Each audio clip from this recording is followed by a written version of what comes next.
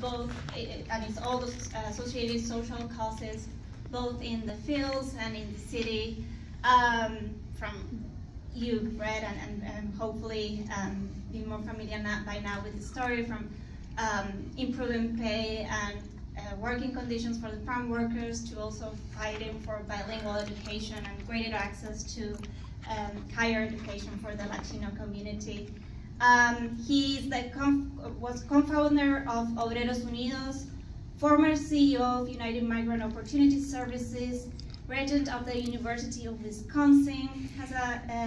He was more than 20 years teaching at the Milwaukee Area Technical College, MATC. He was part of the directors of Voces de la Frontera, responsible for creating the Voces de la Frontera Action Program, their advocacy arm. And he has a book, as Jacob was saying, coming out soon, whose title is The Legacy of the Wisconsin Farm Workers Movement. So stay tuned for that one. It's coming out soon with the Wisconsin Historical Society Press. Jesus has been incredibly generous with his time, meeting with Jacobo, the students, myself, multiple times. He has lent materials for the exhibit, and it has been an incredible honor to be able to meet him, to spend time with him, to learn from him. And yeah, thank you so much, Jesus. So without further ado, the man himself.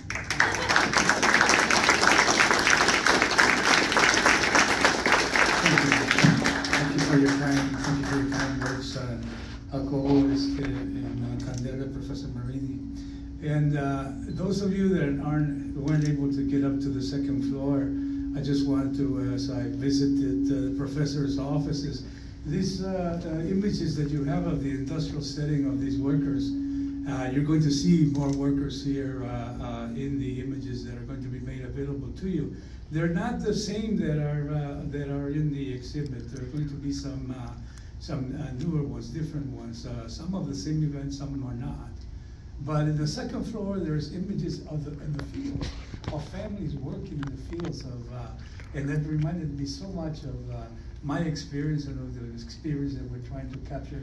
So thank you very much for those section of that exhibit if you have the time. I don't want to invite somebody to the second floor that's not available to go up, but sometime you should go up there and see those images. You know, there's some stories that have flashbacks, or that is that don't necessarily follow a chronological time or a linear experience, and this is going to be one of them, because I think that this is the best way to explain it to you. We're first going to talk about the migrant stream that brought us here to the state of Wisconsin and to the Great Lakes region. If you see that image at the bottom of South Texas, that is the homestead of my grandfather in 1906, when he crosses from the state of Coahuila just 30 miles into a region that is presently known as the Winter Garden. The Winter Garden area. Actually, it's semi-arid. It's almost desert-like. But what brought him to that area, the city of Crystal City, Texas, was artesian water. They had discovered artesian water, and heretofore they had always depended on the streams. You see the Rio Grande, the present border between the United States and Mexico, and then the next river that flows into the Gulf, the Nueces River. In between there, that agricultural region depended exclusively on very few drops of rain a year and whatever water they could pump out of those rivers. But with artesian water, they started bringing farm workers from across the border. In 1906, my grandfather came, and a ver, profesora, no quiere moverse esta cosa. Right, I see.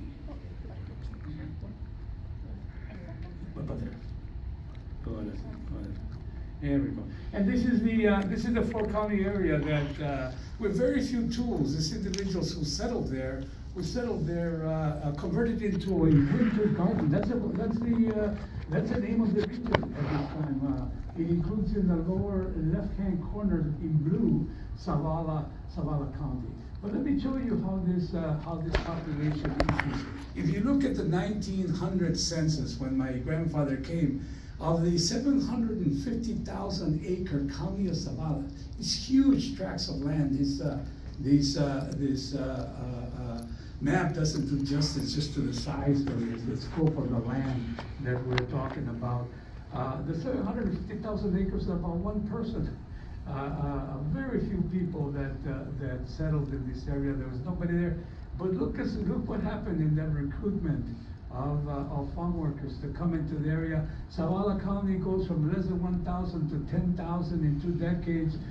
La Salle County from 2,000 to 8,000. Frio from 4,000, double in size. Dimmitt County, like Zavala County, increases almost 800%. And you notice afterwards, the Great Depression dislocates this whole arrangement. My grandfather thought that he was going to end up being a part owner. His arrangement, the working arrangement, was as medieros. They were sharecroppers. In other words, they were working for these land speculators, and they shared in the bounty of the land itself. And when the economic depression occurred, it dislocated this whole relationship, and then the migration started out of that region. And you notice by the census in 30 and 40 and 50, although people continue to come into the region, the population doesn't change. Why? Because this migration continues to come. And if you look at that original map that I showed you of this large migration into the Great Lakes region, literally hundreds of thousands of people were fleeing this area looking for work. Terry McWilliams, an author of a book named North of Mexico, called this a push and pull theory. Or that is, the Mexican Revolution begins in 1910, and even though there is an attempt to set a democratic governor, Madero is assassinated, chaos continues, and it just, you don't have to recruit any more Mexicans. They're just fleeing the chaos that follows. And there's not enough housing. There's not enough. I took a picture, and by the way, I'll be making references, and I love the fact that students are involved. So I'm going to be making references to this because they're so intent on learning so much about this history. These pictures were taken by the Farmer Service Administration, and they come into Zavala County during the Depression. And I have a whole series of pictures on this. And I didn't show the pictures of the children with extended bellies, you know, in other words, suffering from malnutrition. But I chose this one because it just shows the inadequate conditions. I couldn't even call it a home. I identified this as a shelter. Anyway, if you look into the Farmer Service Administration, you'll find the conditions that these individuals were fleeing from, and recruiters from the Midwestern region recruiting their labor. As those land speculators that had recruited Mexican laborers to come into the Winter Garden area, now the Great Lakes region processors, canning company, growers, etc., want these experienced farm workers to come in. And what we do, and I am a third generation, that is, my father gets here in the 1940s. They're hoeing and thinning sugar beets in west of the Kettle Moraine area. My second oldest brother, Teofilo Cadros, is born in Hartford, Wisconsin in 1942. But as you know, the Japanese army had attacked us. The previous December war had started, so my uncle, who had just turned 18, had to sign up for the selective service. And he signs up in Fond du Lac, Wisconsin. He gets a letter from the selective service, and oh, it's time to go to Texas. I have to report to for the selective service. He gets to Texas and says, no, Julian, you signed up in Fond du Lac. You go with the Wisconsin Red Arrow Division. So he accompanied the boys from Wisconsin in the battles in the Pacific and disarms the Japanese army in the occupation of Japan. That's the second generation of migrant workers. The third generation, my father, my mother, the two children had been born, and four more. I followed Teofilo, who was born in Hartford. I was born in 1943. And 3 more children we started in the 50s. My parents and other migrant workers who had been coming up to the Midwest couldn't travel during the war. Gas was rationed, parts were difficult to come by. All of the industries was for the war, as it should have been.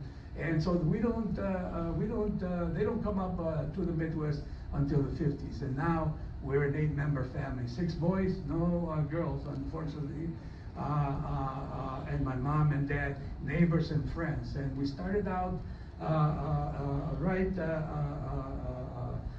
the migration in the 50s.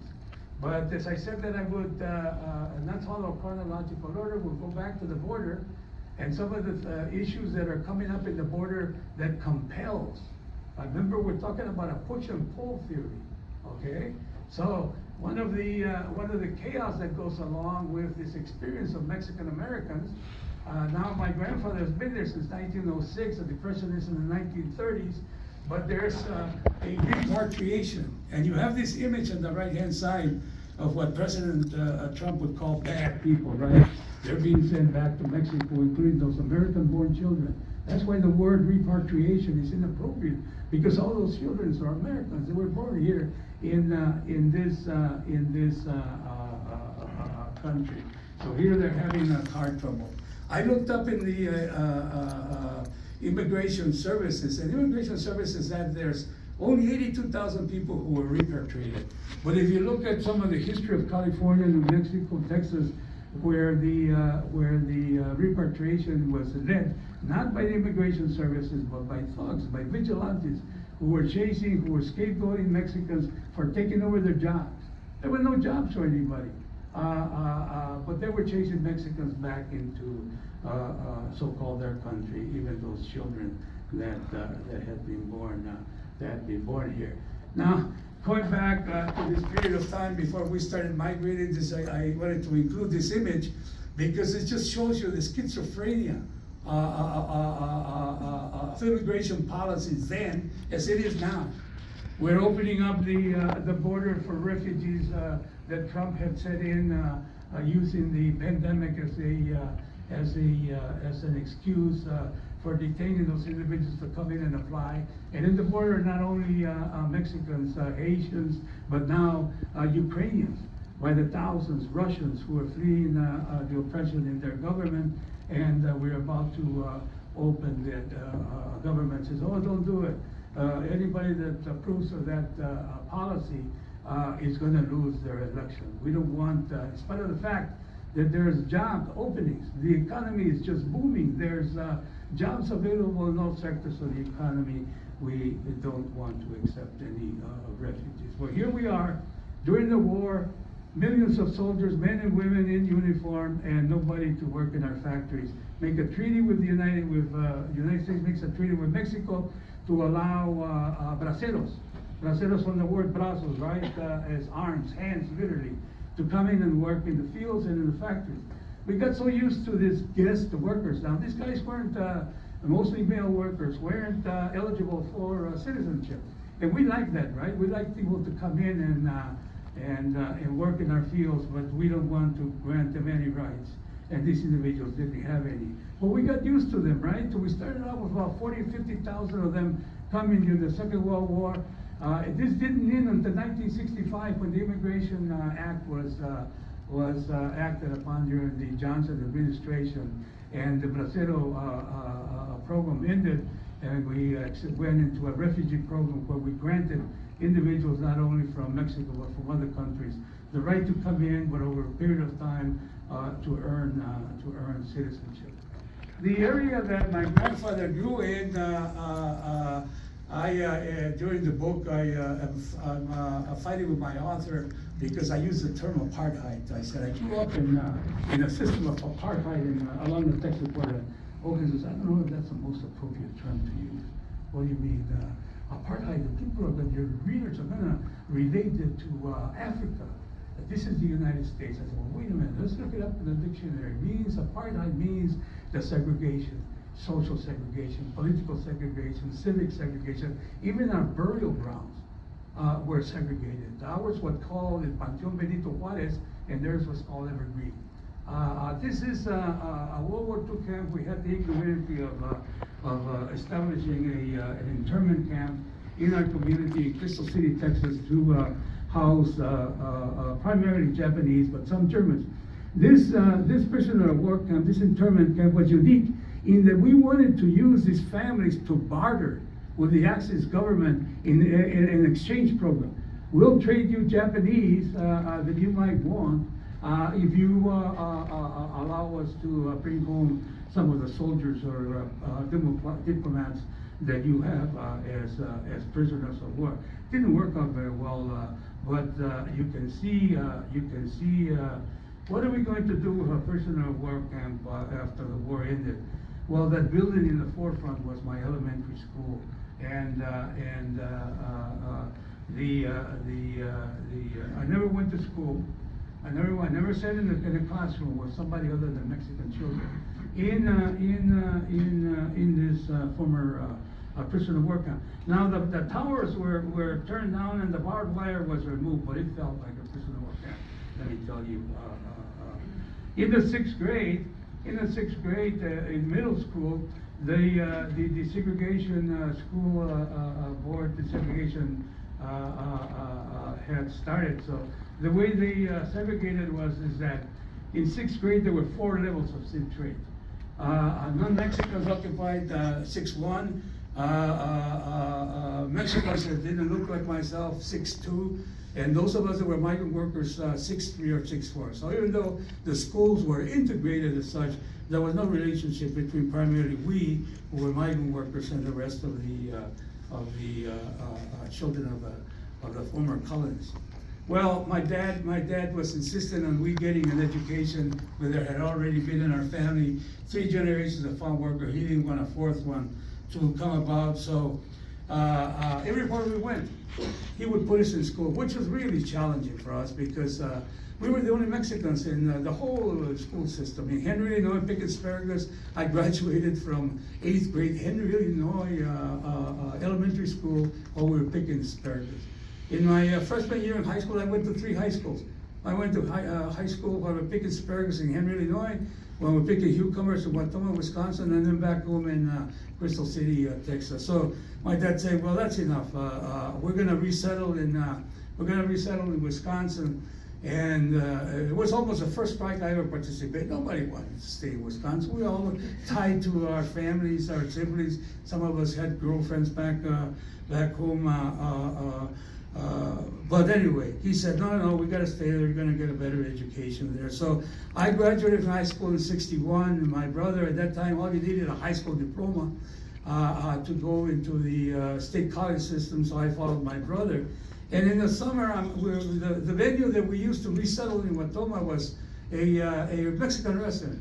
And so I was selling tacos, and these people from the Wisconsin Division of Children and Youth come over there and says, "You one of the Salas used to be a migrant worker? Yeah, we want to start a daycare program for migrant children. And will you help us go and recruit?" Well, here I am. I did everything except ride the bus.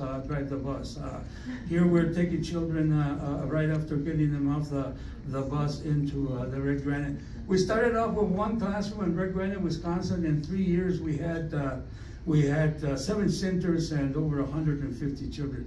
Now, after 10 years of migrating in the fields, now I go back, not as a migrant worker to the labor camps, but to try and get parents to send their children, get them out of the fields, and to send them to las escuelitas, right? These little schools, and it's working.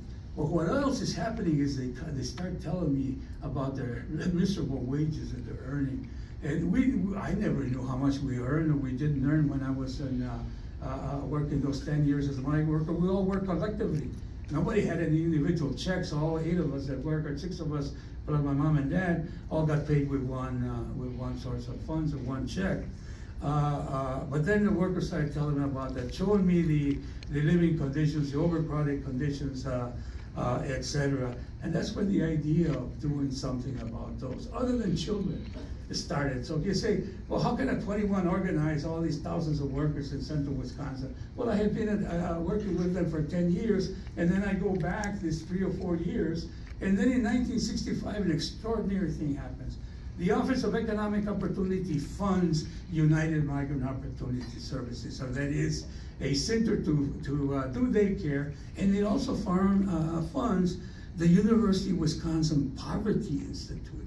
And there was a woman there, the daughter of Louis Brandeis, I'm talking Louis Brandeis, Supreme Court Justice, who was a professor of economics. She wanted to do a study of the migrant wages and working conditions. All this progressive legislation that we had in the state of Wisconsin, she knew that the piece rate system didn't equal the minimum wage that was set in law.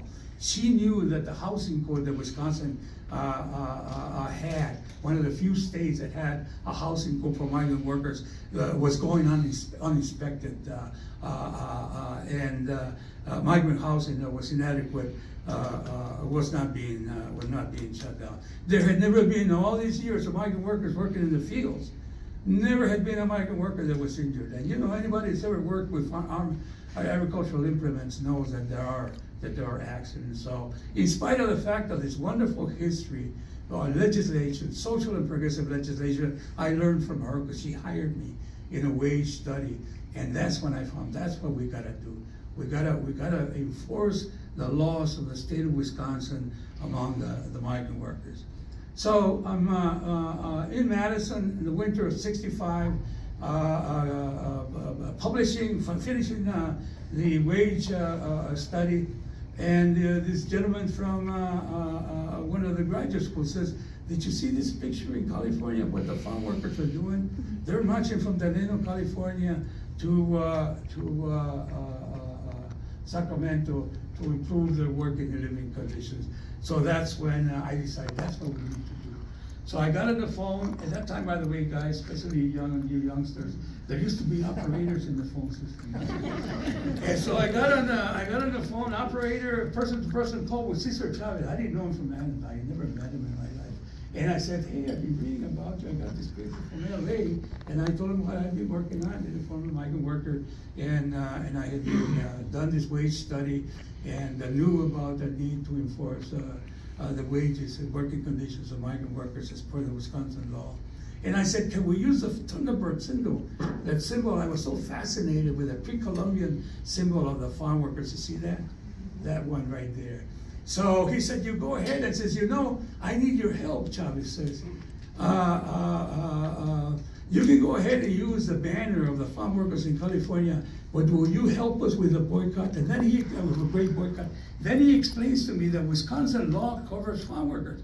We can organize unions here. Farm workers are not excluded, but in all the rest of the 48 states, except for Hawaii and Wisconsin, they don't have the right. The only way that they can get the growers to come in and negotiate the contract is through a great boycott. I said, "Sure, we'll help you." He says, "You know, it's also wines. Wisconsin drinks more wine per capita than any place else in the United States." I said, "Well, I don't know if we're going to be able to change drinking habits." I said, "Well, we're certainly trying. We're certainly trying to stop them from eating grapes." So then every year after that, well, by the way, let me just say in Spanish, this is juntarnos para ser reconocidos. Let's come together to be recognized. Hablar para ser oídos. Let's speak so that we can be heard.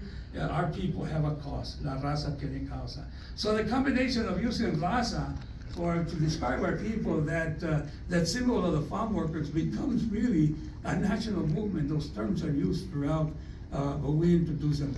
And here we are.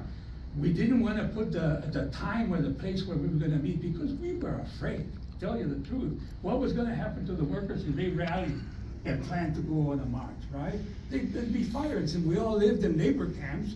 They'd be thrown out of the labor camp into the street, and we didn't want that to happen. So we didn't put down, it's all word of mouth. It's all word of mouth. And look at the hundreds of people that show up for the rally. Then at the rally, we went to protest march for 80 miles. But we don't want anybody more than one per family and only one individual per labor camp. Why? We don't want the whole labor camp or whole families to be thrown out for not showing up to work. And so you'll find out some of the women wanted to march and they got mad at me because we didn't allow that. That's going to happen when we get to Milwaukee, by the way.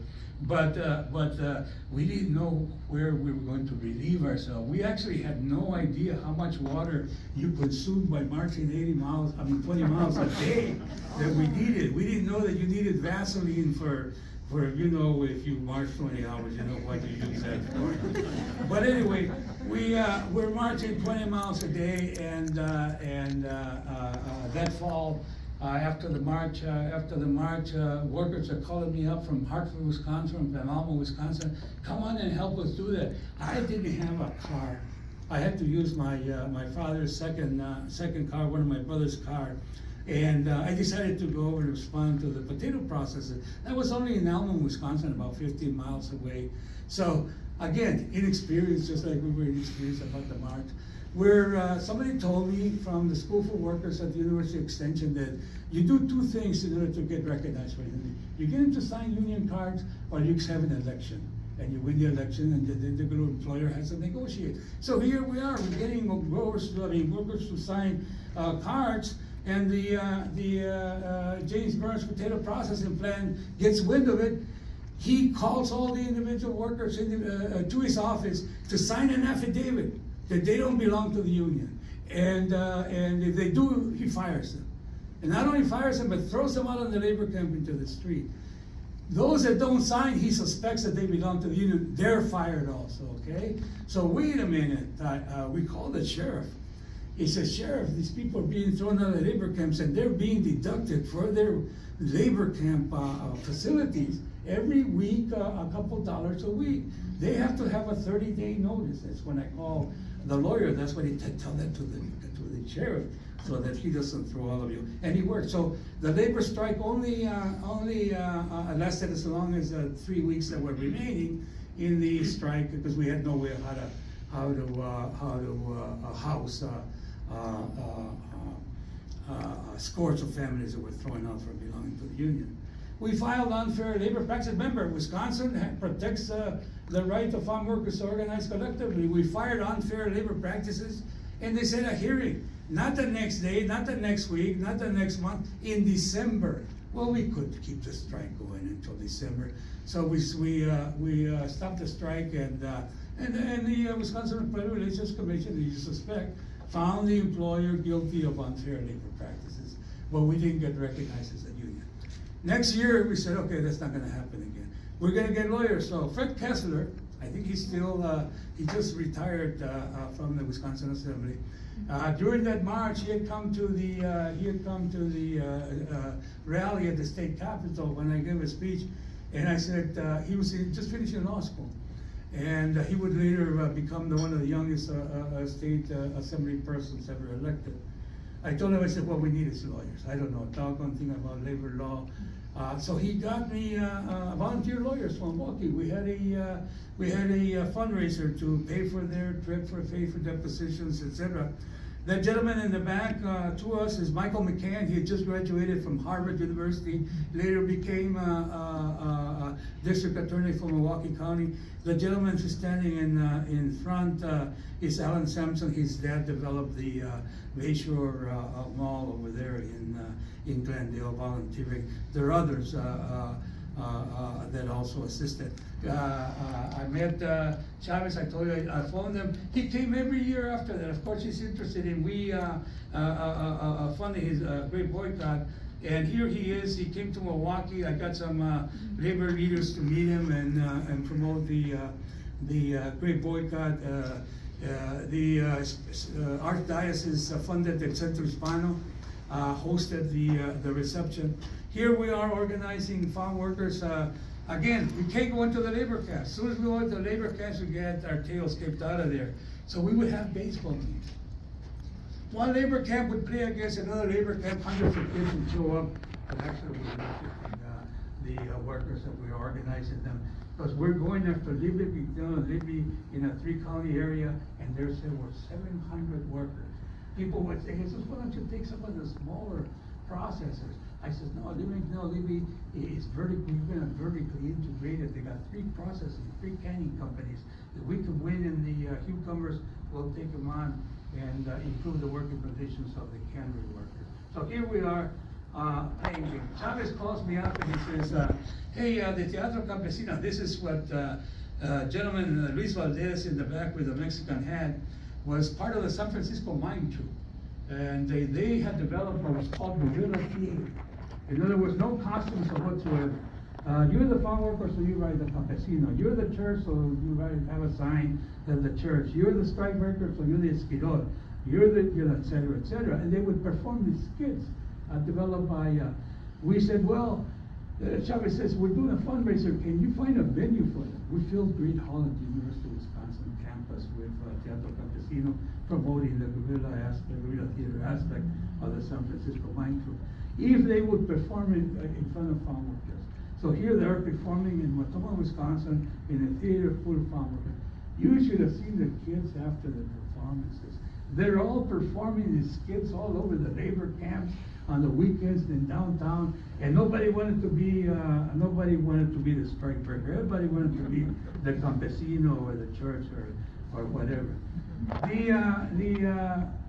Professor Mark Rodriguez, for those of you who read it, writes about this period of time that we organized it, and he calls this organizing social unionism, because I didn't know what social unionism is until I read his term.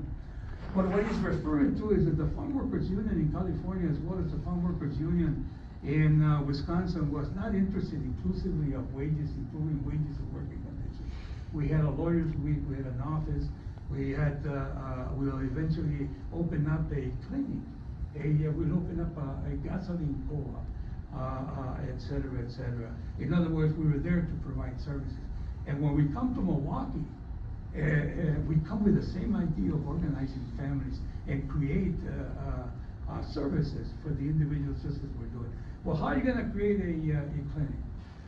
Professor Brandeis from the University of Milwaukee, at that time University Hospitals was part of the University of Wisconsin. Now it's an autonomous part. Got this group of doctors who were concerned about a breakout of STDs in the student community at the University of Wisconsin. So they had this blue bus, and the color was not by accident. They had this blue bus that they developed a clinic, a diagnostic lab, right? And they would take the bus and park it right by the Mifflin Street area, which was the center of students, and they would pass out condoms, and anybody that wanted to come in and check themselves for an STD, they had to hold a laboratory. So when Professor Brandeis approached Dr. Goodfriend about providing health services for migrants, he said, let's drive the blue bus to Watoma, Wisconsin. I got the Catholic Church to give us a former building that they no longer use in the parish, and that's the first clinic for the state of Wisconsin.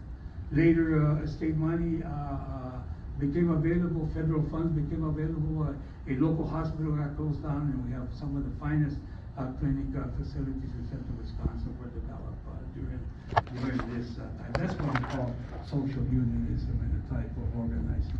Well, 1968, we had won that Libby McDowell Libby. We got an emergency election by the Wisconsin Employment Relations Commission. There were 413 votes. How many votes do you think the union won? Out of the 413 votes, we got 405. None for the union, 8. I'm sure there was a unanimous, except those 8 votes against the union were errors. But the Libby McDowell Libby, the first negotiating section that we went to, said, I'm sorry, we want to inform you that we're no longer negotiating a contract with Familias Unidas. We're moving all the cucumber operations out of the state of Wisconsin, and we have no need to negotiate with you, nor will we need any workers, because we're not harvesting cucumbers in the state of Wisconsin. You say, you can't do that. We're a representative of your union. You have to involve us in your decision making.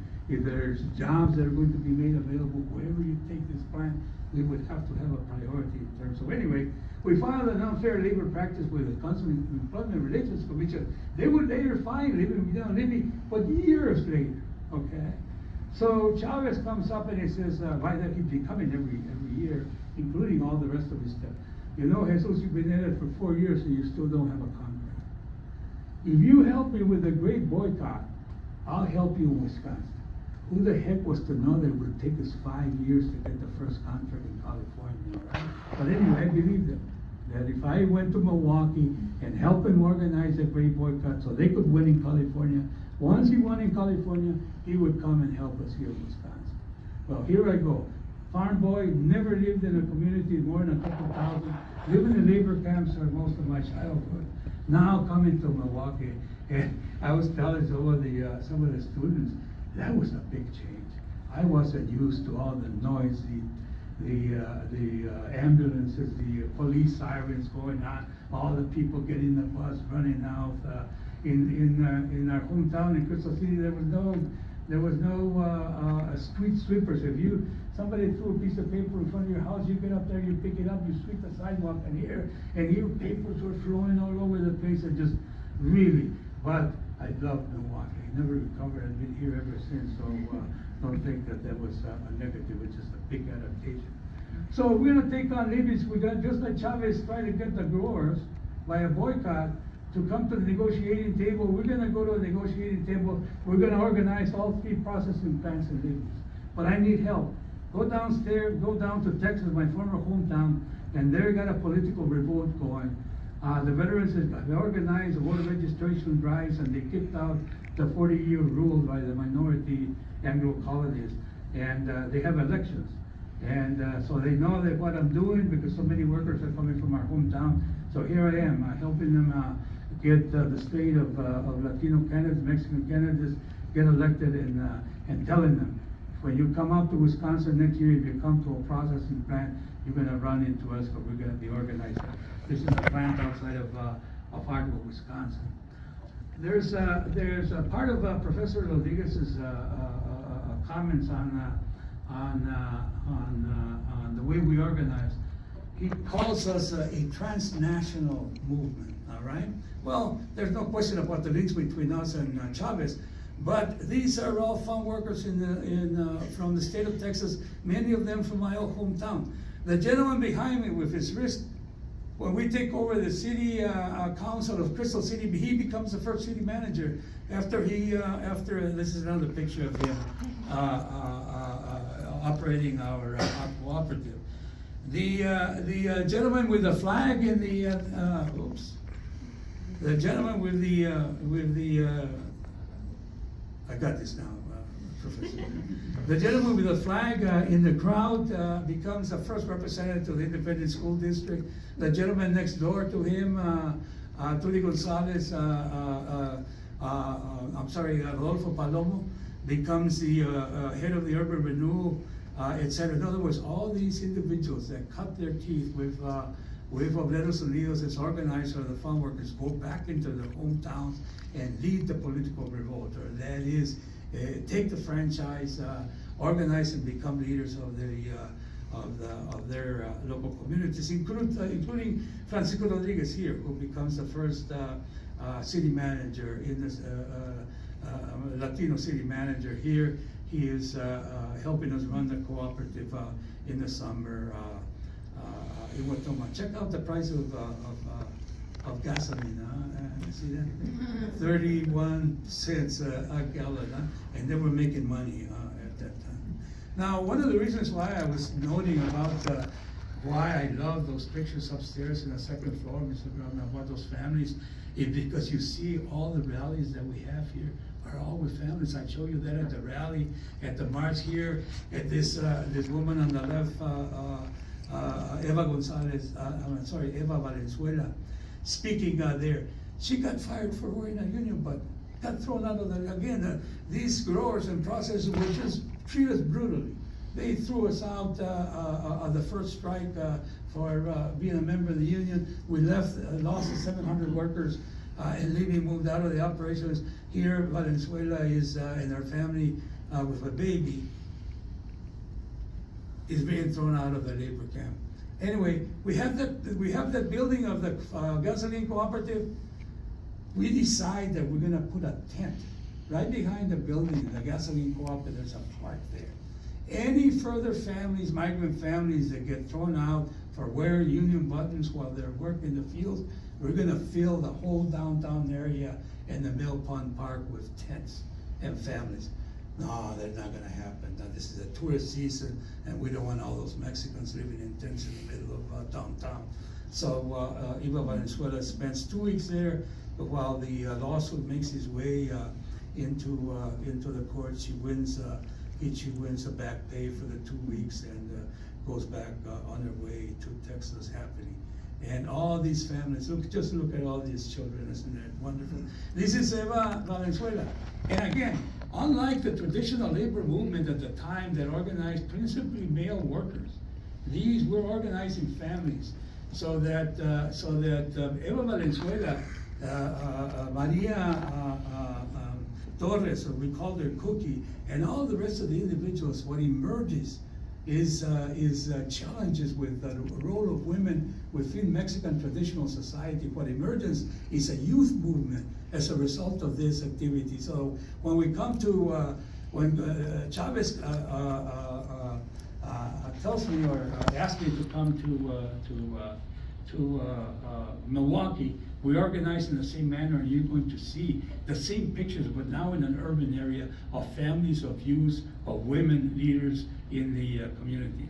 So I get to Guatoma, and I told you United Migrant Opportunity Services had been funded, and they're still at daycare. I said, look, we've been at the field talking about minimum wage, workplace compensation, rights of workers, and you still are about daycare. We need to have this statewide organization that receives over $800,000 a year to advocate on behalf of better working conditions for the migrant. So I take that issue before the board of this organization, and all the administrators, none of them Mexicans. The Mexicans are the workers, are the ones that are at the community level, right? All the administrators and coordinators that are non-Latino. We take it before the board, and the administrators get all concerned. Hey, Salas is going to create problems for us. We better come up with a demand that the board gives us contracts, right, in order to protect our employment here at United Migrant Opportunity Services. So then we argue. We said, you know what these guys are doing? They're after their own skin. They're not there to advocate on behalf of workers. So the board rejects the demand of the 5 non-Latino administrators, and all of a sudden you have an $800,000 grant, statewide grant with no leadership. And I said, what have I done? Just so what I do is I apply for the job, and we take over UMass. We change the direction of the UMass into exclusively a daycare, into employment and training and adult education. We started building self-help housing around the Delavan, Burlington area. We get a grant to have lawyers in our group so we can advocate legally on behalf of the families, etc. And then left and right, the Spanish Center, Father Maurice resigns and the Latinos hired. Employment and Training Program Center, Concentrated Employment Center opens up and is run by a Latino. Ernesto Chacon, Latin American Union for Civil Rights sets up the Brown Berets. United Community Center is set up with the support of the churches, etc. So within a period of about 6 or 8 months, all the agencies in the South Side are directed by Latinos. Okay, we have one problem.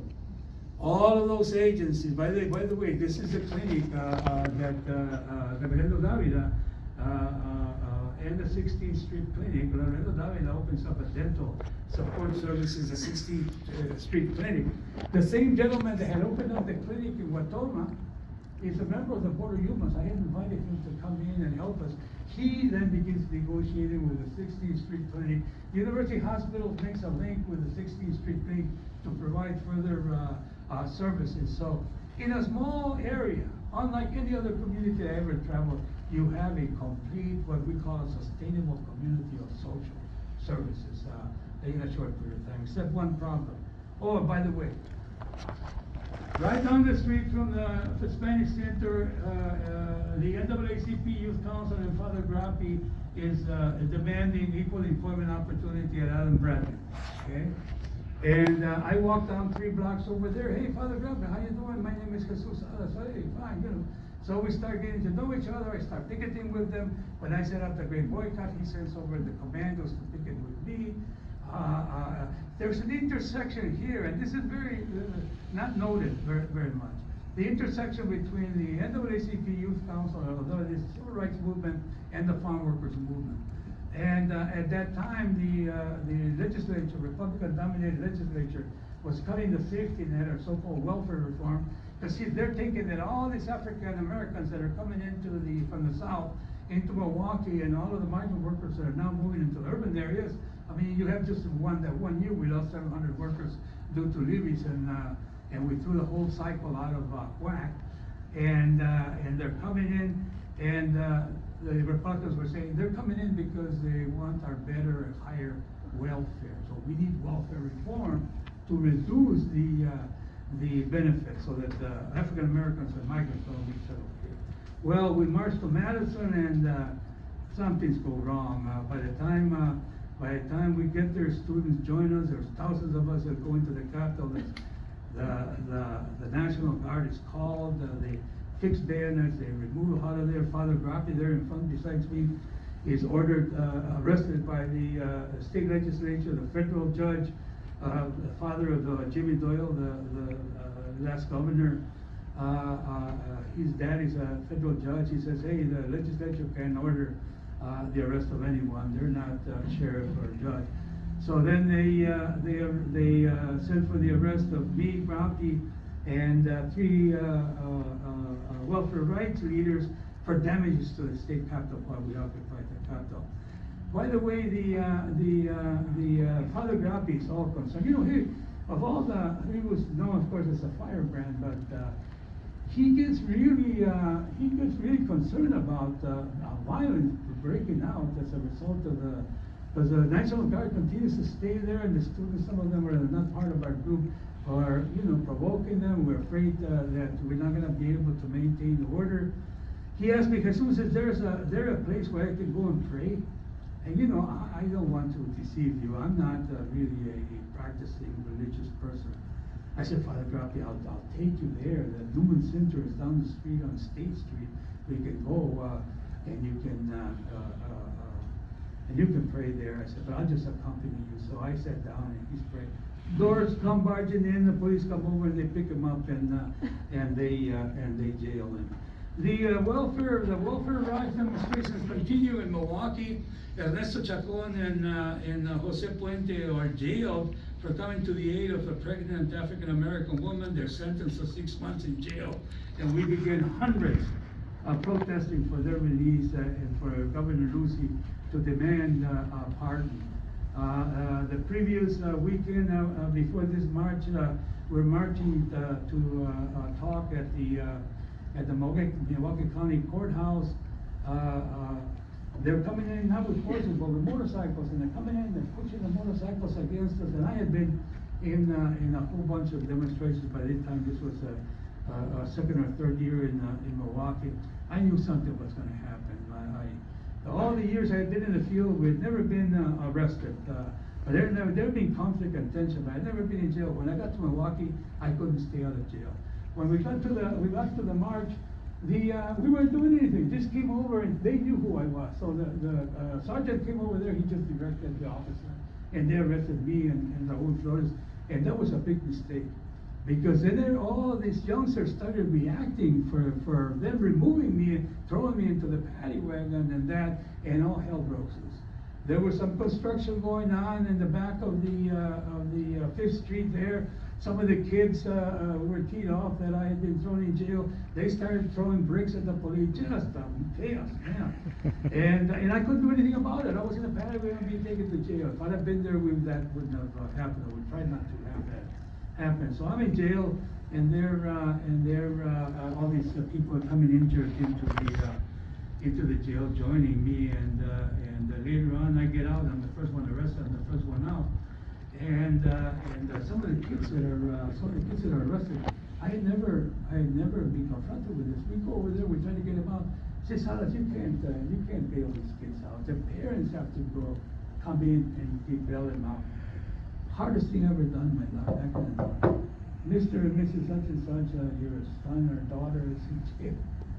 I told him not to get involved with you. Look what happened now. He's in jail. I said, I'm very sorry for what happened, but you need to come down. They won't release some of my recognizances. We went around the house and knocking on the door, waking up parents to come in. and get their children out of jail. This is again, the intersection between the farm workers. Here's Lloyd Barbie on the far right, besides Ernesto Chacon, head of the desegregation lawsuit of the Milwaukee Public School System. Val Phillips, the first African-American woman in the City Council. Orville Pitts, the first African-American in the Milwaukee County Labor Council. Other heads of the Urban League, etc. Again, all of them supported the Great Boycott. We ran the first Latino for the Wisconsin Assembly. There is the gentleman in the tie in the center, Dante Navato, started doing registration drives, getting other candidates to run. It took us 1980 redistricting fight in order to get our district protected. So we didn't get Colon to get elected until the 90s. And I don't know if you heard, but we had a very unfortunate experience with the city council, thinking that we deserved a third alderman district, and we didn't get it. We're looking at the situation of the courts, but that would be. We went to the court for the redistricting in 1980.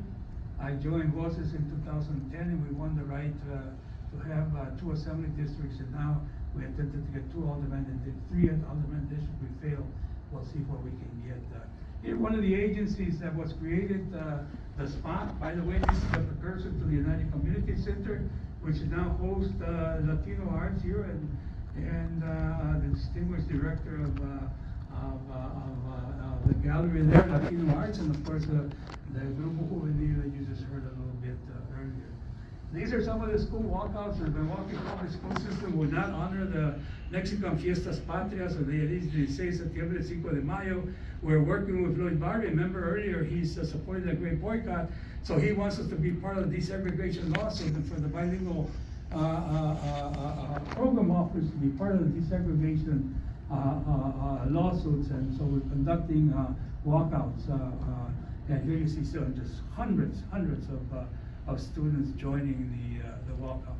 One of the big problems is taking over all those agencies. So this is the Latization, is that we couldn't take over the top jobs. You needed a college degree to be a director of one of those agencies. You needed at least 2 years to be even a school aide or a social worker aide. So the University of Wisconsin and Milwaukee was crucial in providing services to our community. I enrolled in 1968, as was always the case. I told you about everywhere my dad got us to go to school in Henry, Watoma. Everywhere we went, he always enrolled. I came here and I promised my dad that I would enroll at UW Milwaukee when I got here. He was so disappointed. I started in 1961. Here it was 1966. I should have had my bachelor's degree. But anyway, I said, Dad, just be patient. There are a lot of things going on. I'll get it took me 10 years to get my bachelor's degree. But anyway, I enrolled at UW Milwaukee. Out of 25,000 students, all the Latinos could sit around one table. Okay, 25,000 students. So we started demanding access to the University of Wisconsin. And by this time, we knew exactly what direct action was, right? We joined with Groppe, we had marched in the welfare marches. He says, Jesus, you're doing a great job with the Great Boycott. Oh, those leaflets, telling the growers, writing to the growers. You got the address of the Growers Association there in California for them to write, to give the workers the right. There you go in, you tell them to stop buying the grapes, you tell the grocer there. But you got to do a little bit direct action if you really want some results. What is that, Father Groppe? Well, you got to create some tension. Don't let the choppers come in all the way to the door. Go up and stop them by the parking lot, and just create a little tension in that. And people don't like to go shopping where police are in front of the doors. So I had learned how to do it. That's why I was talking about going to jail all these times. And so here we are in Milwaukee at UWM. We did everything that was in the book as far as direct session. We picketed, we burned the chancellor in effigy. He kept us out there for over a year, by the way. He didn't want, universities are bad bosses. They don't like to be told what to do, right? We wanted an outreach institute, right? We wanted them in the community. The University of Wisconsin was like in another planet. We couldn't even get the students to cross downtown to go to MATC and take care of the vocational programs. That all they needed was an 8th grade, let alone for them to drive all the way to the Gold Coast where UWM was instituted and applied for. So we wanted the university to come over there and there do the testing, there do the financial aid applications, even offer some places. No, you can't do it. We want a director of that institute to be a Latino, and we think it should be Dr. Fernandez, who was a market professor. You're not going to tell the university who to hire. All right, well, we'll see you. And so we stayed there over a year, and finally we got it. We had at that time now, we were fasting, right? We were sleeping outside. It was in October, it was cold, wet, damp. And they had a guard there because we had to use the bathroom. And if you've ever been in the chancellor's office, when you walk in, the bathrooms are right there, and you don't have to go into the chancellor's office, the first floor, which is mostly promotional material, and then his offices or her offices are up in the second floor. So they allowed us with a guard there to use the bathroom. So at about 5:30, 6 in the morning, I get up, being a farm worker, I still get up at that time to this day. There's no guard in the door. And I wake up the other people that were fasting and sleeping in the ground and say, hey, there's nobody there at the door. Let's go in. So we went into the door, shut the door, and we started getting on the phones and calling the whole community. By the time everybody woke up, we had buses of Latinos coming in. And that's eventually what decided the finalization of the Spanish-speaking Outreach Institute. By the way, there's over 2,000 students, Latinos, at the now Roberto Hernandez Center. It's a great success.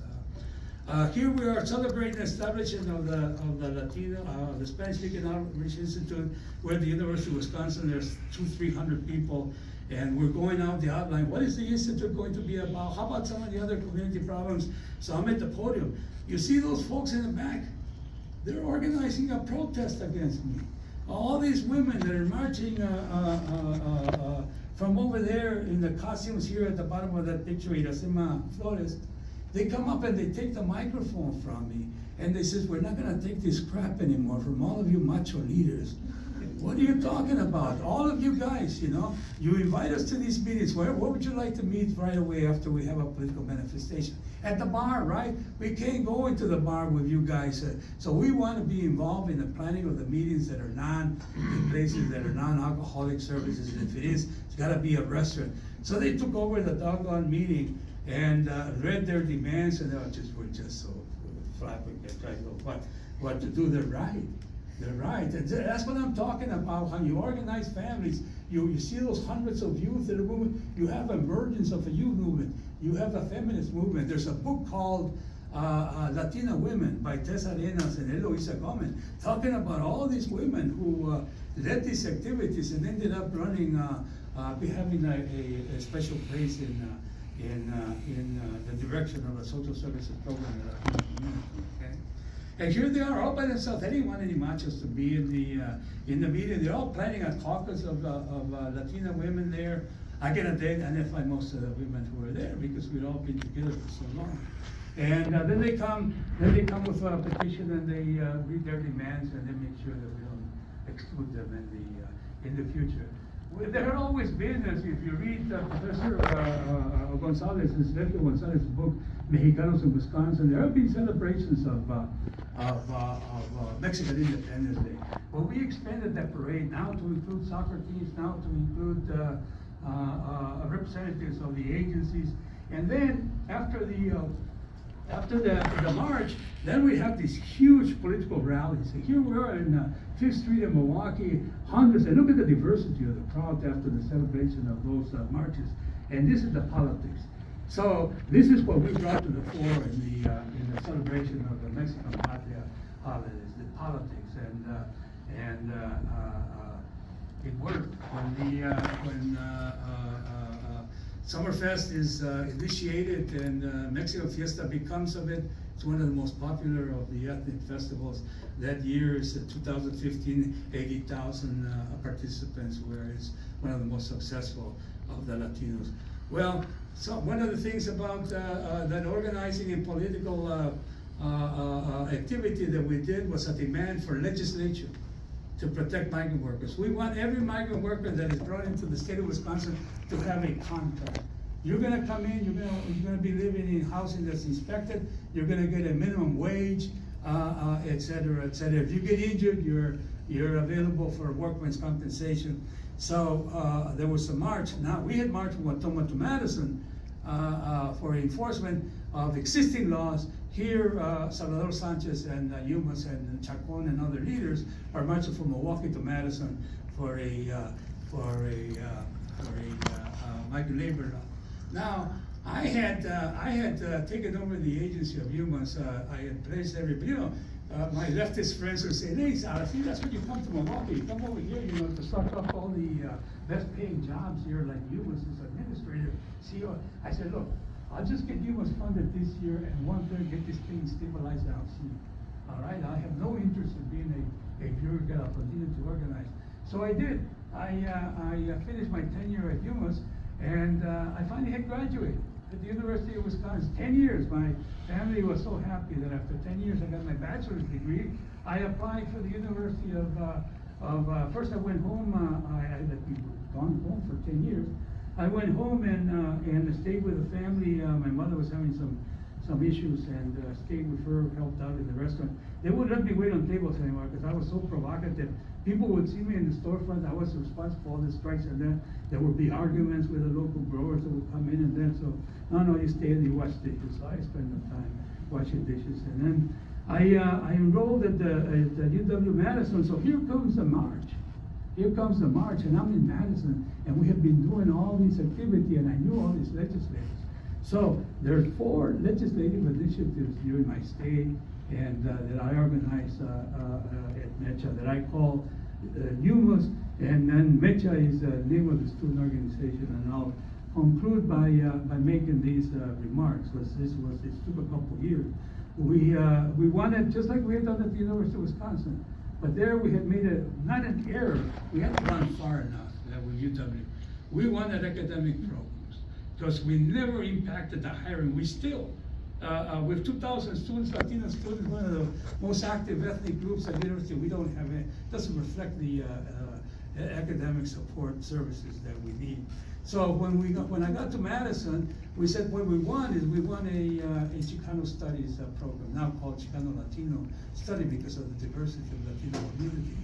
So the dean named me to the study committee, and we recommended a department be created.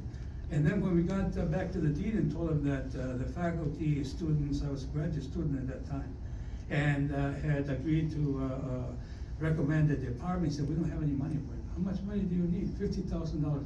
I'll get you the $50,000. So I went to the state capitol and advanced the migrant labor law and in support of the establishing Chicano studies. I got the $50,000, and the university was pissed. They don't like to be told where the money that they lobby for, where it goes or what it's going for. They got the money, they wouldn't spend it. When we finally put pressure on them and we told the legislature, look, you give them that money to create you, they gave it to the School of Education. The letters and science didn't want anything to do with it. So then we advanced the Wisconsin, we didn't pass it, we advanced the migrant labor law. And then at that time in 1973, the Chinese students at the San Francisco Independent School District sued the district because they didn't understand the instruction that was going on. That court case, Lau versus Nichols, got to the United States Supreme Court, and the United States Supreme Court says that you have to teach them English in their own language. So they passed that, and then we had been doing bilingual education since I was in the daycare programs. I was 3 or 4 years. I indicated when I took over UMass, we advanced the bilingual education. When the desegregation lawsuit we joined with Lloyd Barbie, we advanced Chicano. So we passed the bilingual bicultural bill. Later on, we would pass the migrant labor law, and then the migrant tuition. Any migrant farm worker that their parent worked 3 to 5 years here did not have to pay tuition. So here we are. This is 1983. This is almost 8 years after we had amended the university budget to include Chicano studies. It took us over a decade, and we finally got the program to move from the School of Education to legislative size. This is the migrant tuition bill that we passed.